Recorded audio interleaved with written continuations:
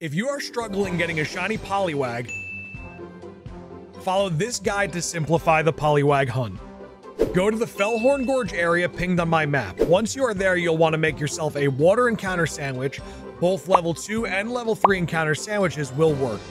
Level 3 will give you boosted shiny odds, but you will need the proper Herba Mystica. Once the sandwich is made, you will want to enter this cave, which will spawn Poliwhirl and Poliwag. Each reset will be very different, as you may only get 3 Poliwags at the least, or around 7 at the most.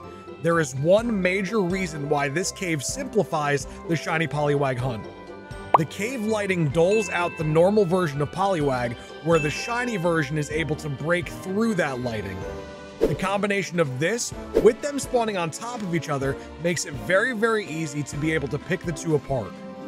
If you have the shiny hunting patience, this method will be able to save you from a major headache. Make sure to hit that like button if this guide helped you in any way, shape, or form, and make sure to subscribe for more guides and live streams. Every sub helps the channel out immensely, and it's greatly appreciated. Good luck and happy hunting.